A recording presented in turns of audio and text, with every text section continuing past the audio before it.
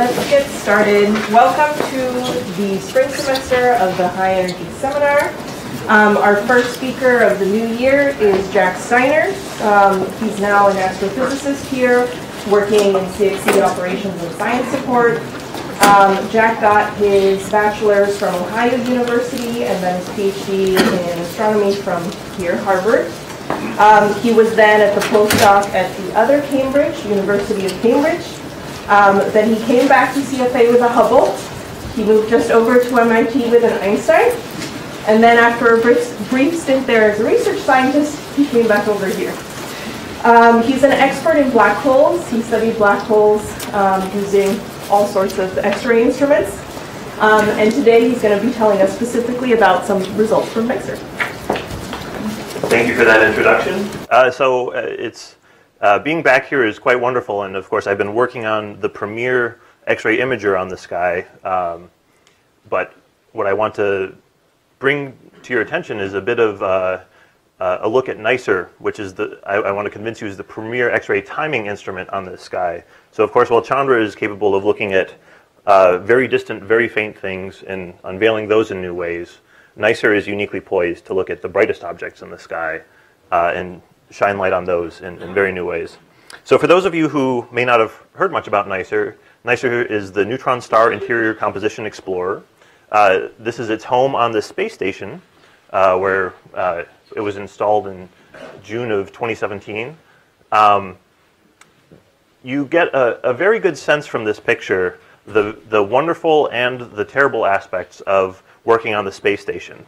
So we're connected to space station infrastructure, so we get telemetry feeds for free, we get power, but you might notice that there are some beautiful golden obstacles that can really get in the way of certain targets at different times. So that's one of the challenges, but I have to say it's the resources of space station have really been helpful for NICER, and it's really been a very fun project for those of us involved to work on.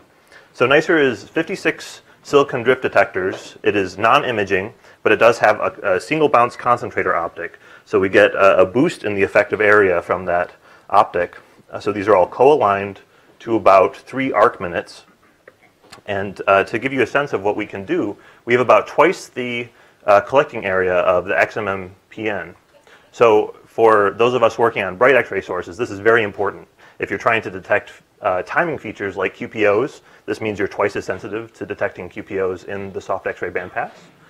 So we're, in fact, also most sensitive instrument on the sky to very soft X-ray lines, although we can't disentangle within confusion. But below 1 keV, we have the best ability to detect line emission. We are doing 25 times better time resolution than RxTE did.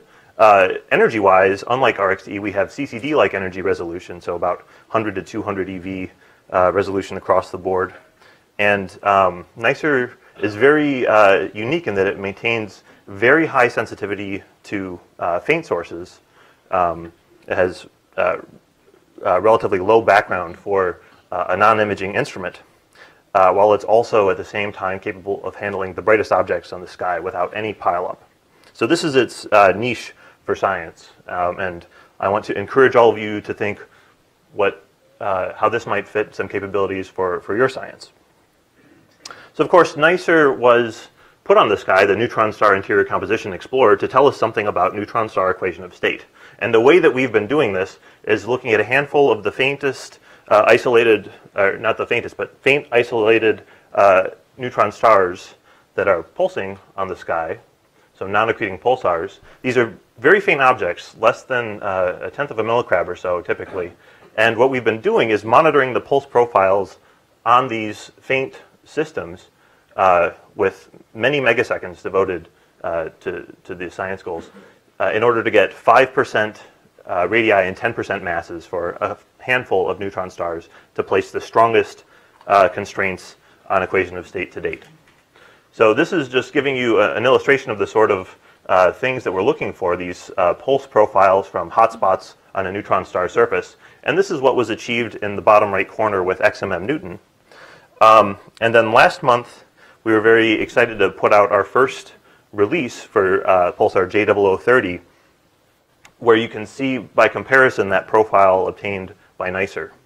While our goal is 5% radii, 10% mass, we're not quite there. We found, unsurprisingly, that when you get into the nuances, we're really limited by the systematics of sort of the models we put in for the pulsar. So you'll see in the top left corner there 2 different models that work comparably well for what the shape of these hotspots look on the neutron star surface. You'll notice there are some interesting extended shapes. These are not also antipodal hotspots. Nevertheless, these are the models that are working best. So we're presently at about 10% in mass and about 10% in radius, with a little bit of difference from model to model. And we have a handful of systems that we'll be putting out forward in time. So this is NICER's prime science case, but it's not what I want to tell you about today, because I want to convince you that NICER's prime targets, or I should say, that was NICER's primary science case, but what NICER's prime targets are really the brightest X-ray objects in the sky. So in particular, galactic X-ray binaries. Now my science hat is mostly working on black holes. So I will tell you about a neutron star result, but I'm going to tell you mostly about black hole systems because that's what I'm most interested in. So in particular, NICER can handle systems that are much brighter than one crab. And in 2018, in particular, we were graced with a large number of very bright black hole binaries. This was sort of the largest collection of big, bright black holes going off in the sky that we've had in quite some time. So it was very nice that they waited for NICER to come online to do this kind of thing. But the sorts of things that we can do with NICER is look at time variability in order to look at size scales, magnetic activity, probe accretion. We're looking at outflows and winds. We're looking at plasma diagnostics and using thermal and reflection features to constrain things like black hole spin or sizes of emission regions.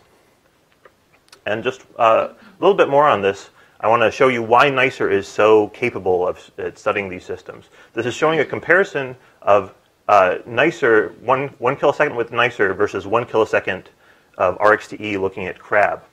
And NICER is in red, RxTE is in blue. And what you see is that you get essentially this very comparable numbers of counts. So 10 million or so from NICER, 8 million or so from RxTE in the kilosecond.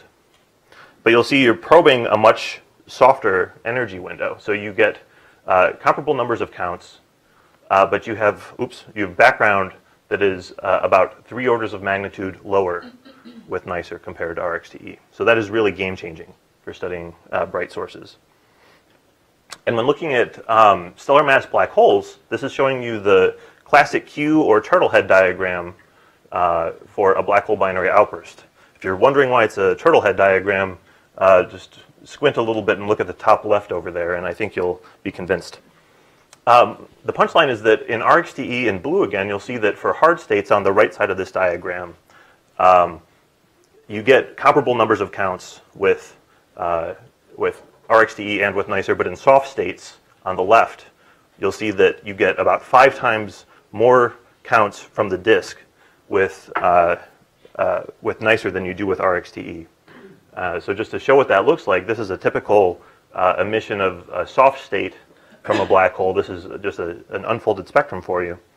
And when I overlay RxTE's bandpass on this compared to NICER's, you'll see that we are really, with NICER, probing the heart of disk emission from these black hole sources. And just to hammer home that this is a really impactful realm of science, this is showing RxTE's legacy of 16 years looking at 30 black hole systems over time. This is the wealth of diagram put into something like an HR diagram. This is the hardness versus the detected intensity, showing you here with timing information superimposed in the color, how black holes evolve and manifest to us on the sky. So this is what we're really looking at with entire new bandpass in exquisite detail with NICER, getting spectral timing information for the first time in the soft X-ray domain and probing that accretion disk emission throughout this landscape. So I'd like to begin bringing you into the science of this with a source familiar to all of us, Cygnus X1. This is, of course, one of the brightest black holes on the sky. It was the first object that was widely agreed to be a black hole on the sky, the subject of a rather famous bet. And this is showing you a mere 15 kilosecond observation of SIG X1. And what I want you to take away from this is you see, well, this is about 7 million counts in 15 kiloseconds. First of all, this is also a very faint hard state. So this is about as undetectable as SIG X1 gets. And this is the kind of information we have to work with in a very short observation. If you look in the right corner of this, you'll see there's a very prominent reflection line that is not part of the model here, so you see it as an excess. So that's the broad iron line, one of the key means by which we look for either spin in a black hole system or study evidence of truncation in accretion flows. Moreover, you'll see that on the left side of this diagram, there is an exquisite detection of the thermal disk component. This is at about 0.25 keV. This is something out of reach for essentially every other X-ray instrument on the sky, given how bright this source is and given this temperature window, something that RxD could never have touched. So we're really getting exquisite information again about the disk, but we're also getting a lot of information about this non-thermal component and reflection. So this gives you an overview of the kinds of science we can do. And now taking you into a more synoptic view of SIG X1, this is showing all of the nicer observations of SIG X1 complete as of a couple months ago. And what you're seeing laid out in this track, the red line is showing you what you would expect to recover for the disk temperature versus the normalization of that disk component if it was always at a fixed radius. If instead the radius was moving outwards, breathing a bit with m dot, you would see something like the blue line, which is just parameterizing the some characteristic direction and amplitude of that kind of migration. So what you see is we have some significant evidence here that it's not always at a fixed radius, that there's a little bit of migration away from what we think is the innermost stable circular orbit, or ISCO. As it gets to faint luminosities, it's moving away, but just by a little bit, not greatly. So this is one of the important things we're able to look at with NICER. And here, this is one of my favorite diagrams. This is something that is showing you a light curve, not of an object, but a light curve of an observatory. And this is, I've focused this light curve in on what was the sort of most exciting window for black holes going off with NICER, which was in the first couple of years of observing, so about 600 and change days into the outburst. And what I've done here is I've connected different sources for you in colored tracks. So you're seeing a superposition of light curves for some objects, but all of NICER's observations in this diagram. So this gives you a sense of NICER's dynamic range, where the faint, isolated pulsars that are giving us equation of state information live down here on the faint end. But up top, you see we have a number of behemoths that are just enormously bright. Things like SCO X1, we can look at challenging, but we do it. And I'm going to highlight for you in the next, in the last few minutes of the talk, a few of these objects. So in purple, that's MAXI 1535. In green, GRS 1915, and in red, MAXI 1820. And in the sort of orangish color, SWIFT JO 243. So those are the few systems I'll tell you a bit more about with the remainder of my talk. So GRS 1915 is, for those of us who work in black holes, it's something like the loudest rock star of the gang of black holes. It's incredibly bright, it's incredibly chaotic, and it shows this library of strange accretion states that is almost completely unparalleled, unmatched in the array of other sources. So it is a bizarre wild child that everyone is mystified by and is always surprising us. This is showing you that classic Q diagram again. And while most systems spend very little time in this sort of horizontal track where they're going from a bright hard state to a bright soft state, usually maybe a week or so is the transition time across there. That's where GRS 1915 lives. in this unstable branch where it's very bright. And while it's living in this unstable branch, we see it go through patterns of accretion that look something like this. So these are patterns of bizarre hardness and intensity that it knows about. It can cycle and repeat to these things. It can leave these states and then come back to them months, years later. So these are stable, unstable configurations that it somehow knows to reside in. It's very, very interesting, very perplexing. There are about 25 Greek states here for these unusual classes of behavior. So I'm not going to take you through all of those. I just, and I should say this is earlier work with RxDE. But I just want to give you a sense of what is so bizarre and interesting about GRS 1915, highlighting the color diagrams in the top panels here, light curves in the bottom panels. So very bizarre behavior. So previously what we'd done, some very heroic work by Joey Nielsen, I should say. What Joey had done was taken the most well-behaved of those patterns, in the bottom left there, the heartbeat state, or row, and he'd phase folded them because it was sort of the one state where you could really cleanly phase fold things. There's still a bit of stretching involved to match the timescales. But he put it onto a phase, binned up the data, and was able to look at what changes in the spectral model over the course of those bizarre pulsations. And you see here, like SIGX1, there's sort of a breathing mode, except this is happening on very fast timescales, something like 50 seconds.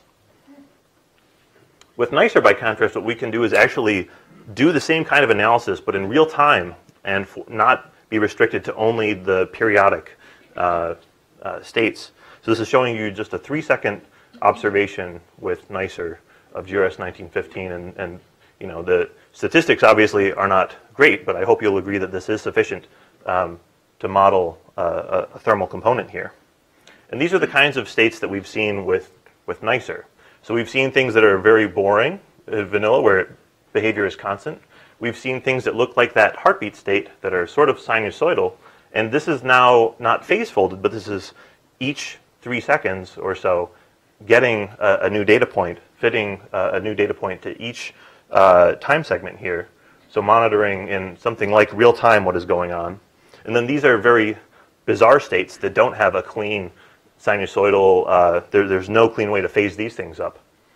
And we've been able to do the same sort of analysis and show for the first time that the kind of behavior we saw in the heartbeat state with RxTE looks like it's also a breathing mode in these non-periodic states. So this is bringing us into a new kind of spectral timing domain. And this has been very exciting for us looking at GRS 1915, which I also just want to add, I didn't have time to do this justice, but GRS 1915 looks like it might be turning off for the first time in about 25 years. It's been getting fainter and fainter and fainter, at the same time showing these brilliant bright outbursts, even as it is declining in its steady emission. So stay tuned for how GRS 1915 will surprise us next. One of the next exciting discoveries that we've had with NICER was the first neutron star ULX pulsar detected in our galaxy. So this is Swift JO243, and this is showing you data from NICER, a very nice analysis published a couple of years ago by Colleen Wilson-Hodge, where she measured the spin period increasing over the course of a brilliantly bright outburst. It reached a few times Eddington. Well, I should say a few times above 10 to the 39, so this is a bona fide super Eddington ULX source. And you see its light curve in the bottom panel and the evolution in the spin of this neutron star up top. And what she was able to do, putting together data from NICER and other observatories, was model the evolution in time of the pulse profile of this neutron star. So I can't take you through the details of all of this, but I just want to give you a sense of the kind of behavior that was seen and the robustness with which this was able to be modeled, because this is just a phenomenal data set. We haven't seen anything like this kind of quality, and it's the first time, again, that we've seen a neutron star ULX in our own galaxy. So you'll notice that the pulse profile is rather symmetric early on in the outburst. And I'm going to march you through time here. So this is showing you time moving left to right and energy moving top to bottom. And I'm just going to play for you sort of a sequence here to show you how it goes from double peaked to single peaked in the pulse profile, and the energy dependence of that evolves as well. So this was a phenomenal kind of data set, something that people working in this field of bright neutron star pulsar systems, I don't think there's a data set that's even close to this kind of quality. And I want to now just introduce you to a couple of the other bright black holes we've had go bang. These are new black hole transients in the age of NICER. So the first one I want to talk to you about is in purple here, MAXI 1535. This, for us, was just dynamite for looking at power spectra and QPOs. So this is showing you the strongest signal detection of a QPO that we've ever had in a source. Now, I will come clean and say that AstroSat does a better job on this particular source because QPOs are a high energy feature. So wish we had some of that coverage too, but compared to anything we ever had with RxE, this blows it away entirely. You see that enormous QPO at 2.5 and then at 5 hertz. So these twin QPOs just moved around and played like a movie for us when we were watching the behavior of this source. So this is very nice work by Abby Stevens.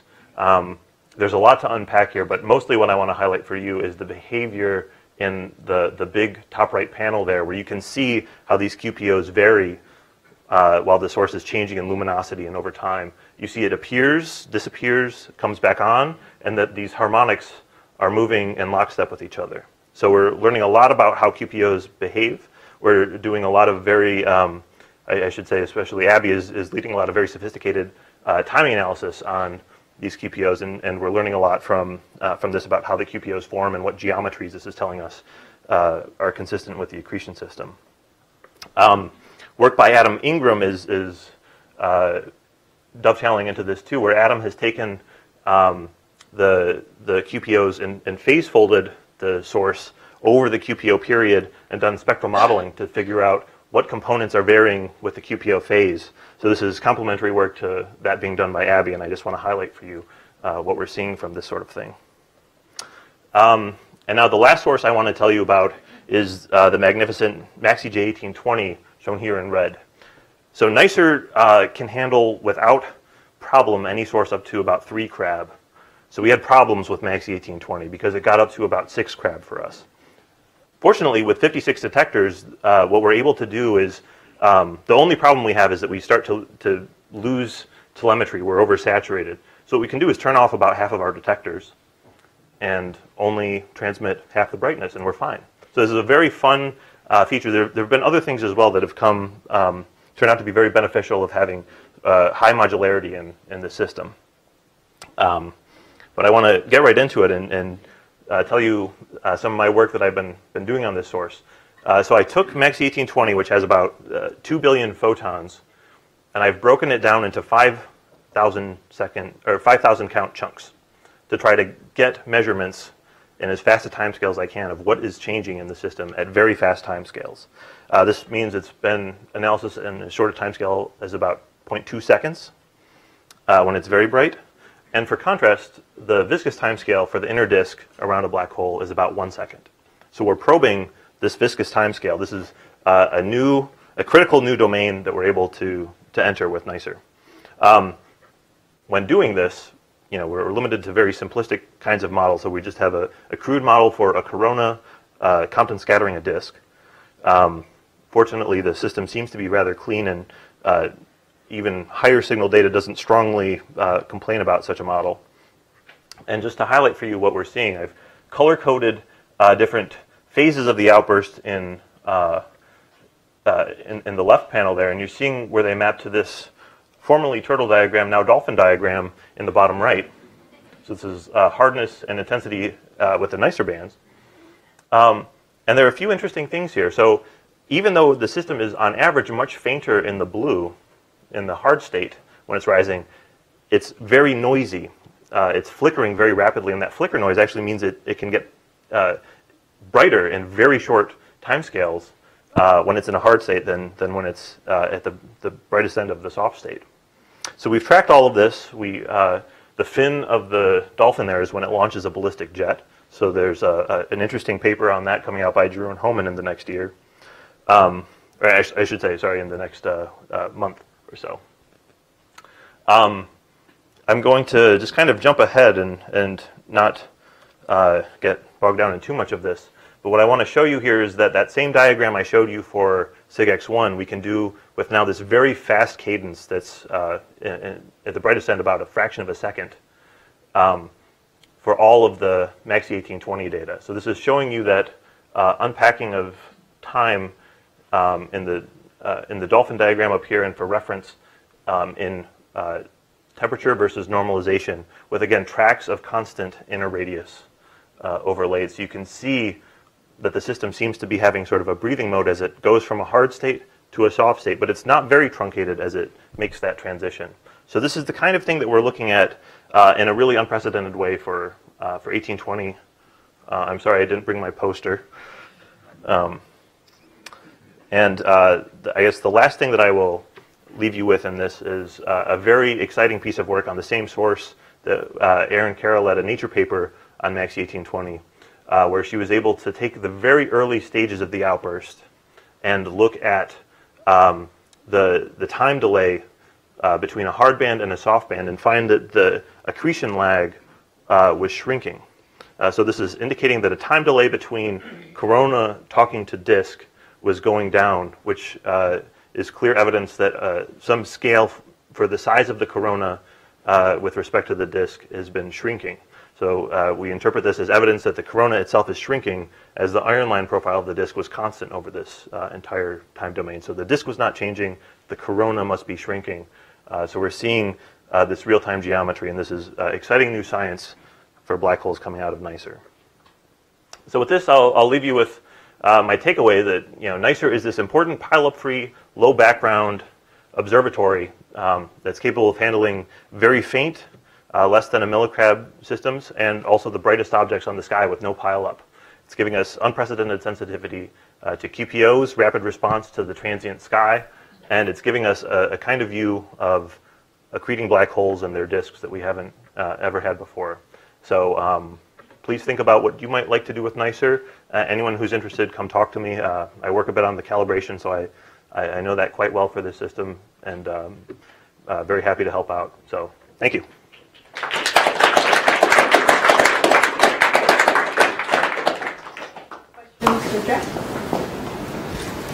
Because the space station flies like an airplane, the detector must have to do something to keep up, to be continually changing its pointing. Yes. Is that all under control? Yeah. So the repointing is very fast. It's actually, I believe, faster than Swift. So typically, any object we only get a continuous 500 seconds to 2 kiloseconds or so on, and it's transitioning very rapidly throughout an orbit. We've gotten much better with time at dodging the solar panels and structures of the space station itself. Occasionally that has bitten us. But yeah, it's each orbit we're usually looking at something like 5 sources is I would say typical. One very quick question, and then another one. Has anybody looked at super soft sources with NICER? That's a good question. I believe Kent Wood has been working on that. Although I don't know too much about it, but I believe he's got a handful that he's been looking at. Yeah. Interesting to see. The other question is this, there's so many wonderful parts of what you've been doing here and what you've been talking about, but particularly impressive is the stuff that even goes back to the heartbeat state when Joey was looking at it. This very short time scale variability, which you can see so nicely here.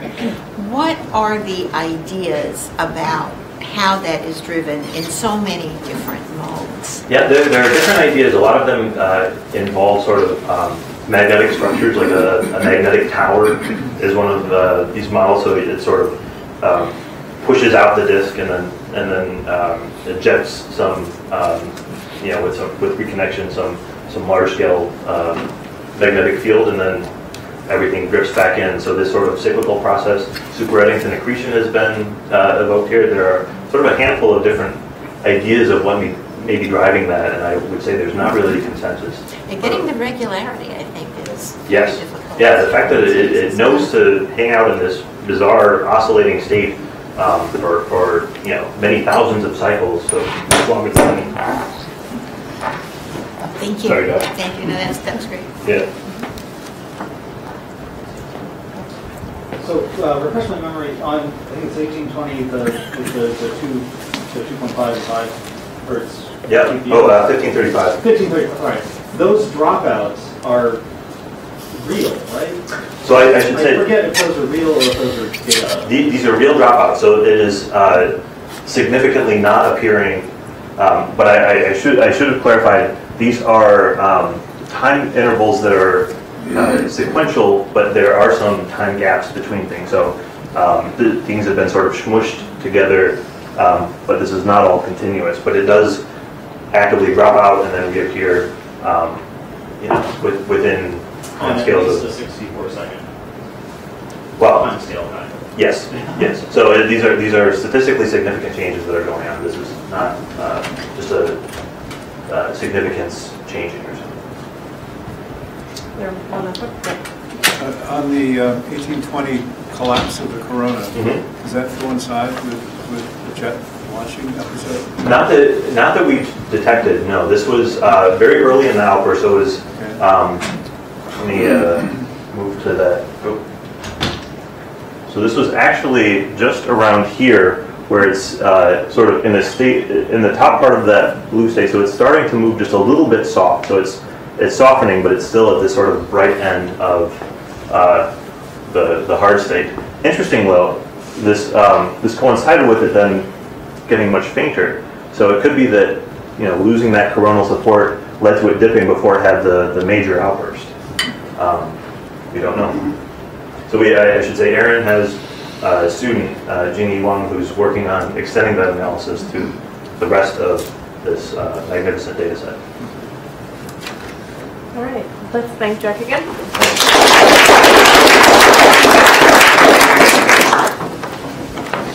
And while they're transitioning, I'll introduce our next speaker, who's Paul Hemphill. He's a postdoc over at MIT.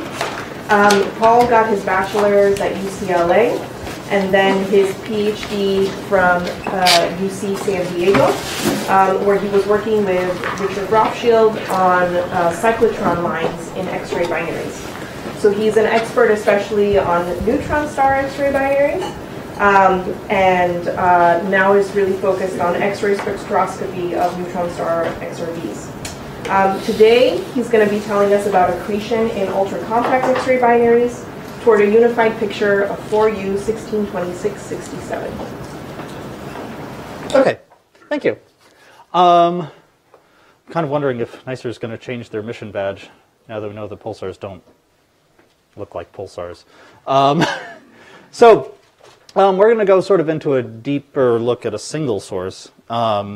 And not with NICER, with Chandra, in fact. So this is some work that I've been working on since I came to MIT with Norbert Schultz, Deepto Chakrabarty, and Herman Marshall. Oh,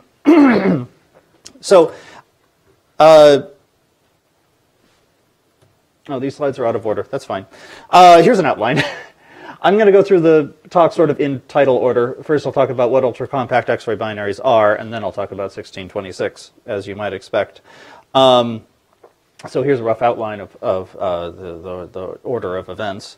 Going back in time, ultra-compact X-ray binaries. So these are a subclass of low-mass X-ray binaries. They are characterized by, unsurprisingly, having an ultra-compact binary orbit, less than about 80 minutes. They all have, we believe, neutron star accretors, or I think nearly all of them are pulsars, or at least we detect the pulse period. They have some sort of a hydrogen-depleted donor. Do I have a pointer up here, or do I just flail? Okay, good. So they have a hydrogen-depleted donor. There's sort of a sister system to these, which are the AM-CAN bends, which have white dwarf accretors. Over here, you see a sample of UCXB mass transfer rates versus orbital periods that Craig Henke put together.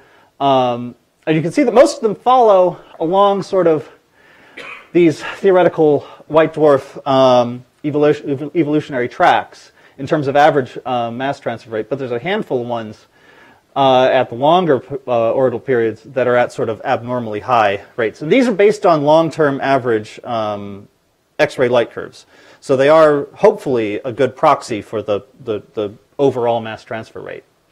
Some of them are transients. Transients are the triangles on this plot. Some of them are persistent. Those are the circles. Some of them are bursters, as in thermonuclear bursts. Some of them aren't. Some of them are millisecond pulsars. Some of them aren't. It's hard to really figure out what actually unifies them as a class. Some are in globular clusters. Some are in the disk. Some are in the core. And especially when there's only about 24 of them, it's sort of difficult figuring this out. So I'm going to look at one object. That object is this one right here, 4U1626 minus 67. It is unique among the UCXBs in that it's the only UCXB that hosts a slow, magnetized X-ray pulsar. The other ones all have, many of them have detected pulse periods. 1626 is at 7.7 seconds. It also has a 4 teragauss field. That's what this big dip here tells us. That's a cyclotron resonance scattering feature.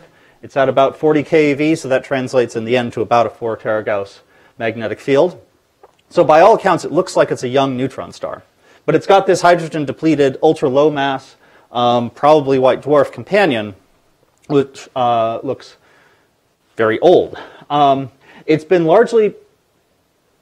persistently emitting X-rays for the past 50 years or so. It's never faded into quiescence, but it is variable. And there's no hydrogen and there's no helium in the visible and the UV. That's a HST and VLT spectrum there. The only emission lines that you can see in that are telluric, I believe. This plot unfortunately is a little bit hard to see on a screen, but this is the pulse period history of 1626. It was discovered in a spin-up state, then it transitioned to spinning down, slowing down, and then in 2008 it transitioned again to spin up. This is the flux over that same time period, and you can see that it was declining steadily in flux, and then it jumped up in 2008. And that's sort of the thing that's interesting about, or that's why we're looking at it now. And you can see that, like, around here, when Miriam Krauss was looking at it, she had predicted that it was going to fade into quiescence because, I mean, that was the clear behavior until now. But we know that X-ray binaries are weird, unpredictable beasts. So this work, we're focusing on the post-torque reversal Chandra gratings data, HTGS and LETGS. This is the LETGS spectrum because it's the prettiest one that I had on hand. You do see some of the effective area of the LETGS over there. That big spike isn't real. The real things are these massive, bright emission lines. Neon, oxygen. And then the real interesting thing is also that there's none of those iron lines that you usually expect over here. Iron 17 or so, these 15 to 16 angstrom lines. You only see these neon and oxygen features. Here's a comparison of pre and post torque reversal. So this is showing that increase in flux. The neon line is the easiest one to look at. That's the spectrum, and that's the residuals to a continuum fit. The continuum flux jumped by a factor of a few. The line flux jumped by a factor of, I think, 8 or so, depending on which 2 observations you pick. So the lines increased disproportionately in flux over the jump. You can also see very nicely, and you can see here even better, that the hydrogen-like lines, neon 10 and oxygen 8, are double-peaked, very obviously double-peaked. We can only really see this with high-resolution data from Chandra. Previously, we knew that the lines were broad, but this really, really clearly shows this sort of disk line profile with a width of a few thousand kilometers per second. So first step here was to fit the line profiles and get the disk parameters from this, the inner disk radius and the inclination. Once we have those, we could go in and fit the helium-like triplets. And you can see that, so this is taking the line profile, the disk parameters that we get from the hydrogen-like lines, fixing them, and then fitting the helium-like triplets. And you can see that they overlap quite a bit. And if you go back to old papers, you generally find people saying that the intercombination line of, say, neon is the brightest feature in this complex. But when you actually account for the blurring by the disk, the red and the blue wings of the resonance and forbidden transitions actually make up for that, produce that strong peak in the middle. So these lines are actually dominated by this resonance line, which drastically changes how you interpret like what kind of plasma you're looking at. The INF lines are weak. We can't really get anything out of the R ratio, and there's a lot of UV flux in the system anyway. But the G ratio, the ratio of the forbidden intercombination to the resonance line, and also the helium-like to hydrogen-like ratio, both seem to be consistent with very high temperatures. So this sort of suggests that we're looking at something that approximates some sort of collisionally ionized hot plasma. So the idea is, let's start to try to actually delve into these spectra and get a really, as good of a picture as we can of what kind of plasma we're looking at here. Because these lines are very, very bright. It's hard to figure out like what system could produce this many photons from the emission lines. So going down, this doesn't sort of show every single model that we looked at, but it does show sort of a selection of why different ones don't work. At the top, you have an attempt at doing some sort of photoionized. We're using PhotoMIS, which is an X-star-based model. Generally speaking, what we find when we attempt to do this is we get this very strong recombination feature from neon. You can also see it from oxygen there, which is, it's very difficult to get the neon flux high enough without having that recombination feature showing up. Single temperature apex starts to do a little bit better. You still don't get the triplets exactly right. You don't get enough neon. So in the end, what we have to use is a 2-temperature plasma. Without a 2-temperature plasma, you can't replicate the oxygen, the helium-like oxygen triplet, while simultaneously getting the neon features correct. But we also need to enhance the neon abundance by about a factor of 3 or so. And this, for the most part, does well. It's got some little issues that I'll address later on. So here's sort of the most interesting part of the spectrum with our best approximation of the source model. You can see neon 10, neon 9, oxygen 8, oxygen 7. And with the exception of a little bit of extra emission at 17 angstroms that this model can't really seem to produce, and too much Lyman beta from neon, this does very, very well. Temperatures are about 13 and 2 megakelvin, so that's in line with what the triplets were sort of suggesting, which is not surprising since the APEC plasma works on the same principles. About 3.5 times higher neon abundance, and about a factor of 10 lower iron and magnesium. Magnesium is at an upper limit, and iron is, the FIT claims it's a precise number, but I really think it's more of an upper limit in reality. That's relative to the solar oxygen abundance because, again, there's no hydrogen in this system. So metallicity and abundance are tricky little concepts. So what we're doing is we're fitting a APEC plasma that's blurred by the accretion disk. So we're simultaneously fitting all of the line profiles and getting the disk parameters, and we're getting the plasma parameters. We do this by blurring the APEC, convolving APEC with an RD blur model, which is a Kerr metric, totally appropriate for a neutron star. Zoom in on the oxygen 8 line because it's pretty and convenient. You can see that we get a fit to the profile very, very nicely. We find an interdisk radius of about 3,000 kilometers. There's a few radii that are of interest in a magnetized neutron star. In a magnetized pulsar.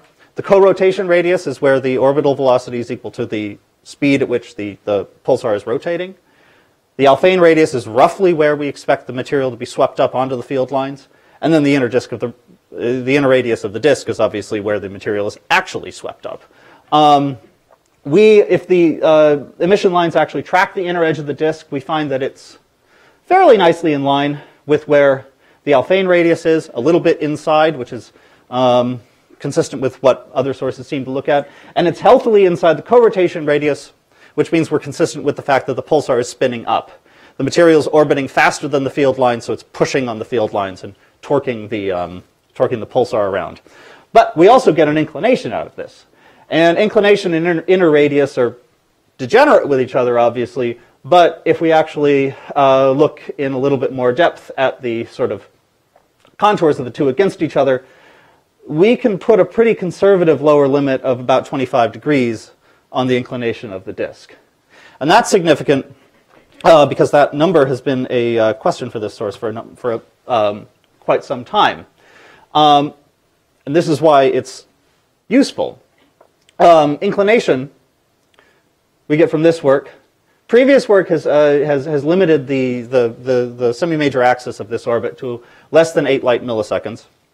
In reality, it's probably somewhere in the 1 to 2 light millisecond range. We're looking at an Earth-Moon sized system here. It's tiny. But combining the limits on our inclination and the limits on a sin I for the system, we can place a fairly good limit on the mass of the donor if we assume that it's actually filling its Roche lobe, and assuming a 1.4 solar mass neutron star, as we usually do, of about 0.03 solar masses. So that means that the donor is something around 30 Jupiter masses. It is either an intrinsically very, very low mass object or a very highly eroded, previously higher mass object. So this is another thing that sort of points to this system being old and is, again, sort of in tension with the X-ray pulsar itself, which seems to be young. Moving away from the disk itself, we also get a good amount of information from the plasma about the abundances in the system. We have to be a little bit careful because there's no hydrogen, so the actual abundances you get out of your plasma model have to be tweaked. But essentially, what we think we can say is that we get a pretty good limit on the neon to oxygen and magnesium and iron to oxygen ratios in this system. Neon to oxygen is about 50%.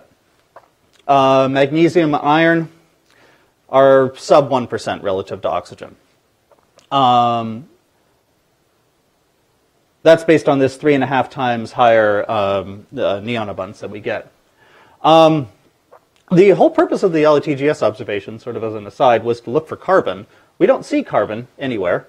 We see no carbon lines, and we don't get a very good constraint on the carbon. Turns out that's because at these temperatures, which are these gray shaded regions, carbon, which is blue, you're seeing helium-like and hydrogen-like carbon fractions in the APEC plasma. Carbon is almost entirely ionized at these temperatures. Magnesium is probably a good limit because a significant fraction of it should be in the hydrogen-like state. We see absolutely no evidence for a magnesium K-alpha line. Similar for neon and oxygen. We should be getting reliable numbers on that. So, with the mass and the chemical abundances, we can say something about the donor star, or at least we can start to try to narrow down the possibilities. The two scenarios that are usually talked about with these types of systems are the helium star and white dwarf scenarios. This is not a helium burning star. This is a star that was burning helium when mass transfer started. It can't be burning helium now. It would be much too bright for the visible flux that we get. Helium burning stars, you overall get a slightly larger object. It can sustain a larger mass transfer rate. Craig Henke argued in 2013 that this was the needed to actually produce what we see. But we don't see any helium.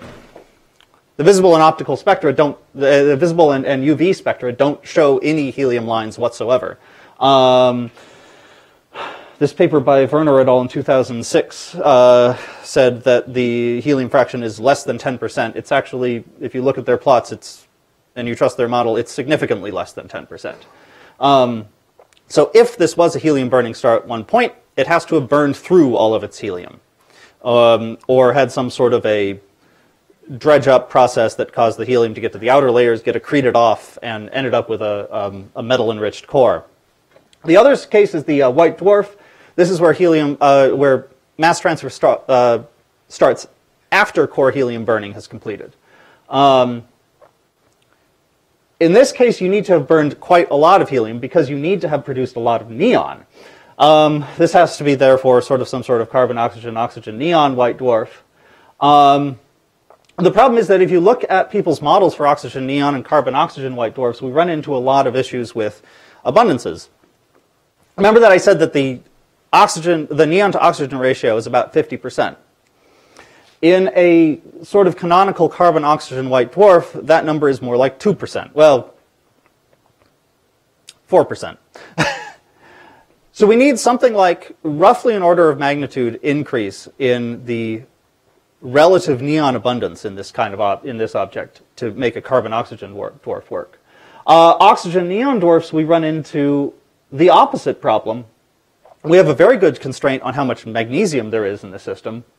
But an oxygen-neon white dwarf should be something of the order of a few percent magnesium by number, and we constrain that to well under 1%.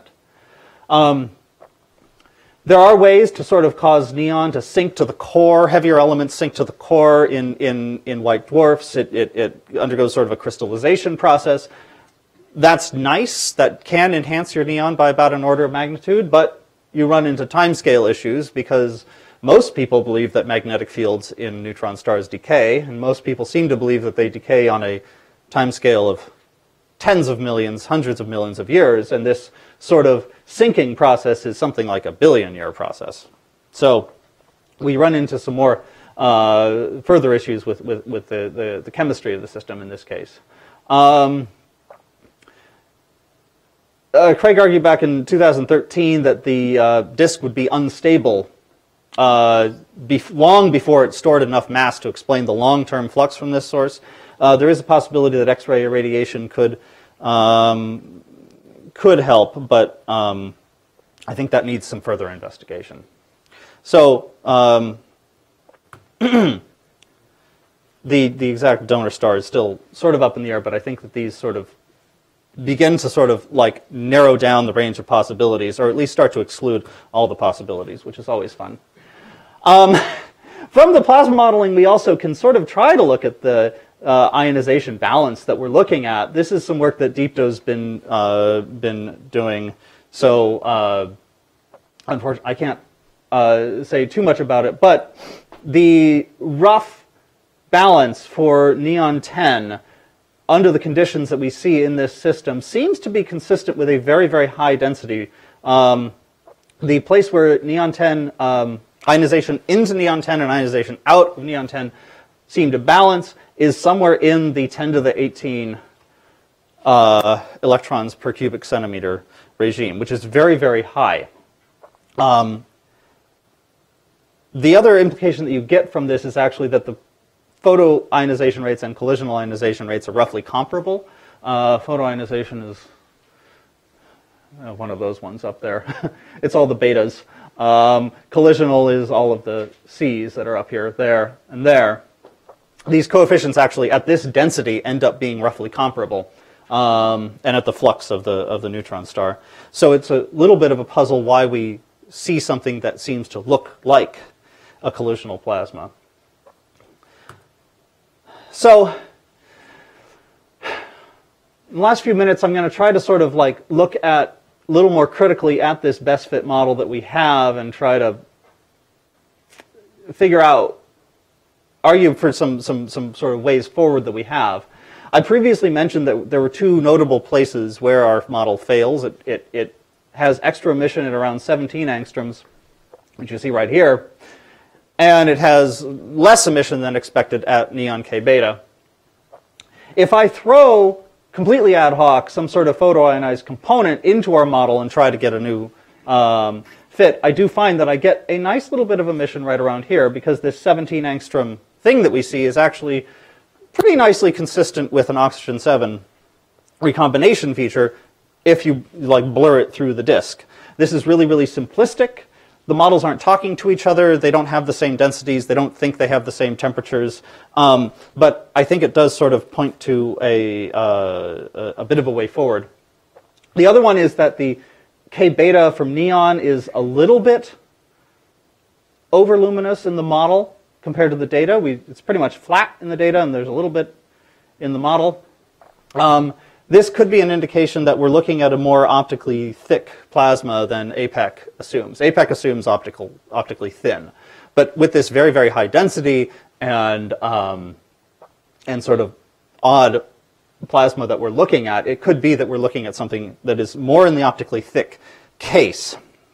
It should also bring up the point that the densities that we're looking at are pushing up against the reasonable limits for what APEC and X-star both work with.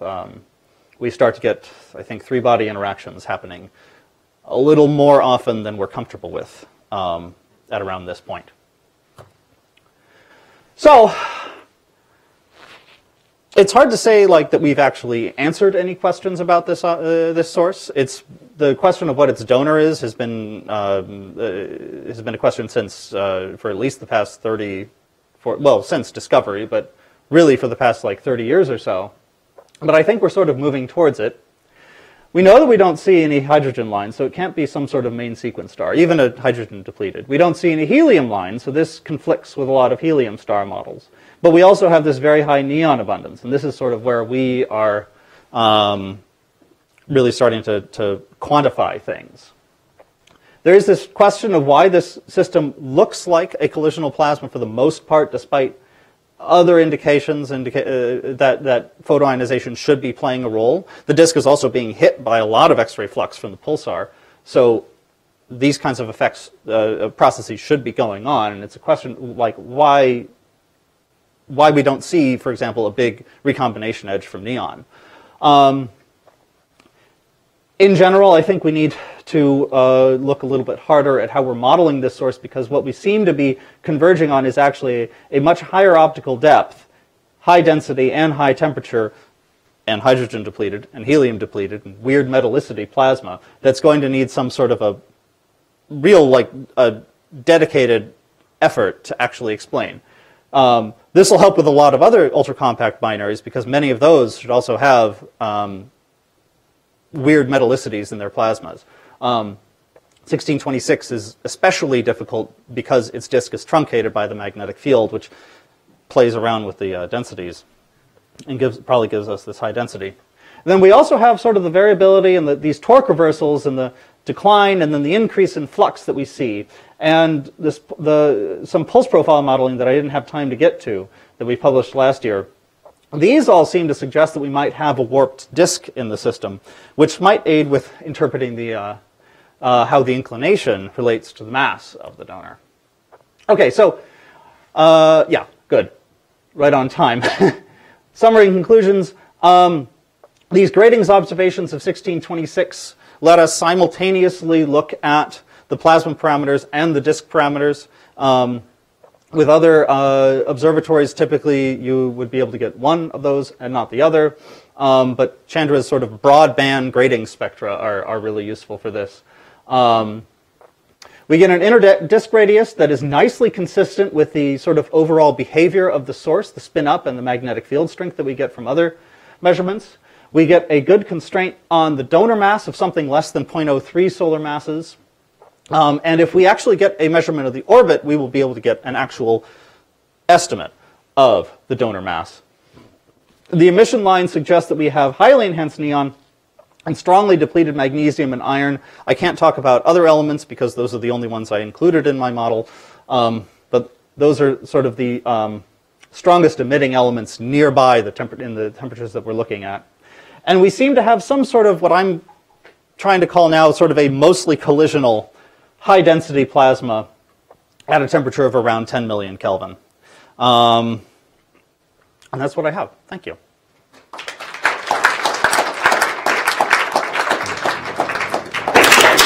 questions for Paul?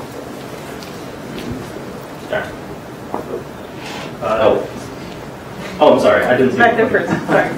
Sorry, very nice question. Would it be possible that three-body interaction could compensate the requirement for having two temperature models? Or there are different things? Because you said that it might be that also you have like a three-pair actually kind of interaction. So could it be compensated for the requirement for having two temperature model, or they are just like... I think at 10 to the 18, it's like, this is sort of the place where three-body interactions start to come into play. I don't know if they're enough to actually explain the issue, the things that we see. But there are a lot of... Did you try to see whether single temperature model can work if you also include extra interaction from three-body, or... The issue is sort of that we were working with the models that are readily available in ISIS and XSpec. So that's sort of why I'm saying we need we do need to do a more careful modeling of the source. And if we had a model readily available that included those, that was easy to apply with the tools that we were working with. It's certainly something that I want to look at some point. Yeah, there's other effects that I think might be more. I think the sort of optically thick nature of the plasma might be a stronger effect at this point. But ideally, we would fold some more physics into this, into our analysis. Oh, yeah. Just wanted to ask, you said that there might be a warp in the disk, and I wondered if that changes any of the inferences you made about the inclination. It absolutely, yes, I know it does. So for the donor mass, this relies entirely on the assumption that the lines actually track the inclination of the system. If there's a warp in the disk, the lines aren't tracking the inclination of the system, they're tracking the inclination of the warp, the size of the warp.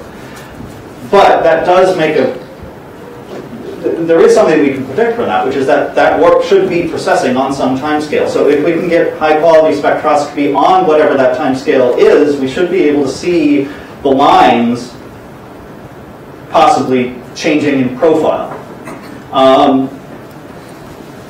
We've actually got a set of nicer observations of 1626 that we just got last year that I haven't had time to really dive into. There's some really big gaps between them because of how nicer looks at things.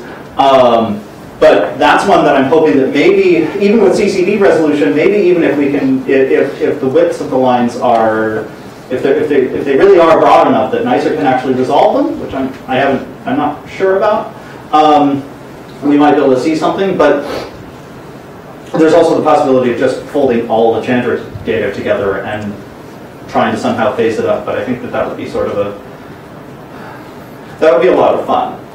By which I mean it would be sort of a analytical nightmare. Unfortunately, we're out of time, but if there's more questions, please come up and talk to Paul right after. Let's thank the speakers again.